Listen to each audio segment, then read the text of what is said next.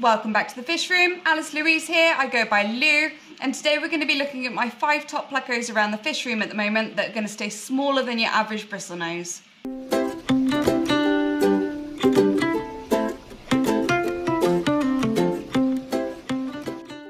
So coming in at number 5 on today's list is the Bristlenoses Bikini L239 Blue Black. They are sometimes called Panax because they kind of look like Panax, but they're not Panax, they're Bristlenoses, which means they're closer related to things like gold nuggets and magnum plecos. So these are the L239 and they're a deep water bedrock species, normally found in quite rocky, fast-flowing habitats. And they're a vegetarian algae grazer, so they are really good at eating algae off the glass, and they do tend to need a lot of supplementation. So that's one of the reasons why they're number 5 on today's list. It's because these guys are going to need lots of Soylent Green, lots of algae wafers, lots of veg. They really seem to like things like sweet potato and courgette, but they will need a little bit of supplementation if they're going to thrive in your normal aquarium. Under the right lights, these look like a really brilliant bright cobalt blue, and the males get these amazing bright orange spikes coming out of their gills as well. So if you've got them under some full spectrum LEDs and they're really happy and you just catch them at the right iridescence, they're absolutely stunning. These have quite a high oxygen requirement, but you do want to keep them around 26 to 30 degrees centigrade, which means that because hot water holds less oxygen, you're going to want to make sure there's lots of flow and lots of oxygen in this tank for these Bristlenoses species.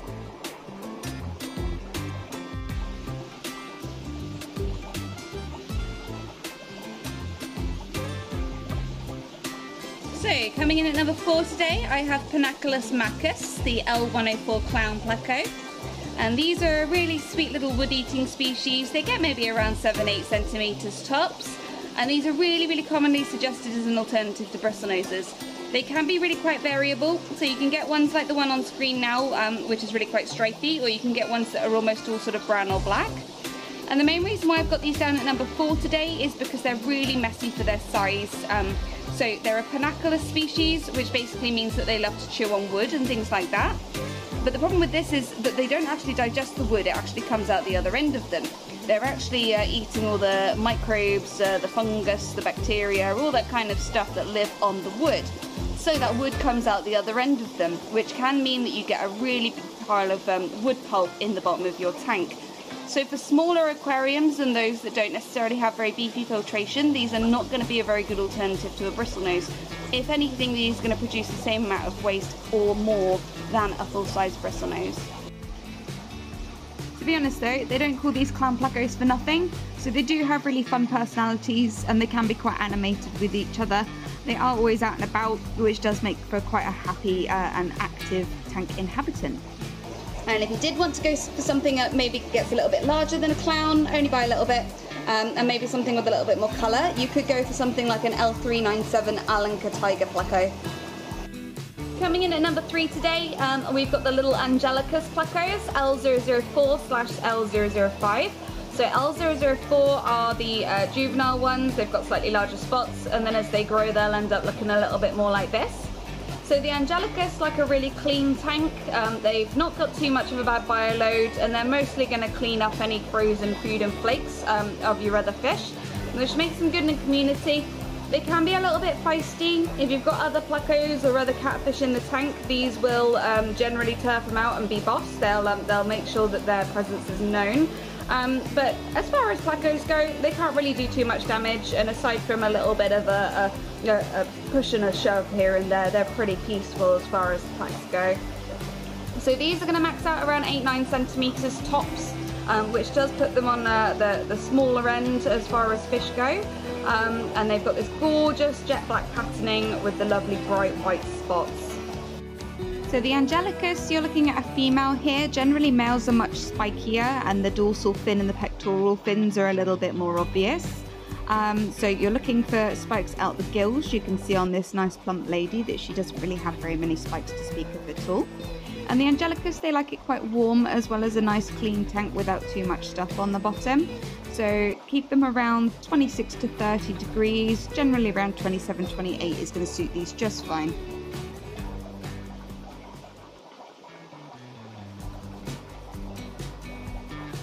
There we go, And coming in at number 2 on our list today is the L134 leopard frog pleco.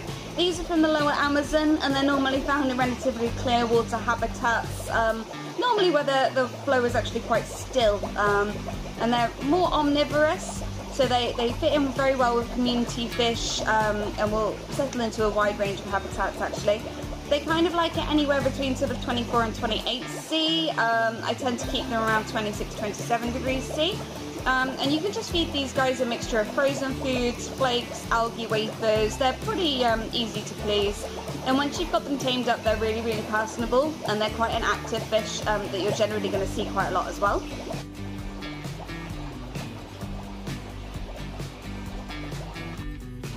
And to be honest, the only reason these didn't make it onto top position today is because these are actually the largest fish on the list today. These are going to max out around 10-11 centimetres including the tail, which does only make them a tiny smidgen smaller than your normal Bristlenose.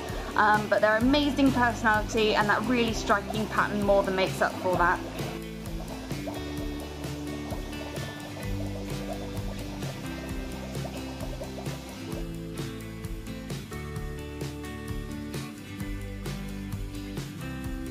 So coming in at number 1 for me today are the L262 fine spotted Plecos. These are a little hypancistrus. They're only going to get maybe 8-9 centimetres, so a similar sort of size to the Angelicus. But I've bundled these in. We've got the L262s, which are the spotted queens, or the fine spotted. I think some people call them stardust as well. And that's also going to be bundled in with the L260s, which are the queen arabesques. I haven't actually got any of those in at the moment, but they're basically, if you imagine these, but with really intense stripes instead of spots. So depending on whether you're a spots or a stripes person, you've got a little bit of both. So these will eat a little bit of algae off the glass. They will help keep the tank clean. They're more of an omnivorous species. They're not going to do loads and loads of algae. If you've got a really bad tank, they're not really going to do their magic on that. They're not really that type of fish. But they are going to clean up after your other fish. They're going to eat any flakes, any uneaten food, which is really going to help manage any snail populations and things like that. But because they only get 8 or 9 centimetres and they've got a really low bioload, as well as this really, really beautiful pattern, these are going to make it top of my list for today, and I'm really, really enjoying having these in the fish room at the moment. And these don't like it too warm, so around 27 degrees C max for these, which means that they are going to be more comfortable with a wider variety of fish, mainly just because compared to something like the Angelicus Plecos, you don't need to worry about keeping them really warm, which is going to suit a wider range of fish tank mates.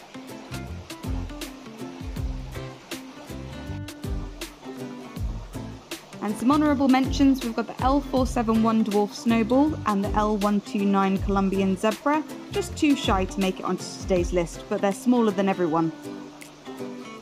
Also on the shy list are the L201 Snowballs, very popular but also too shy. So, which one did you like the best? Would you rearrange this list and put any higher or lower?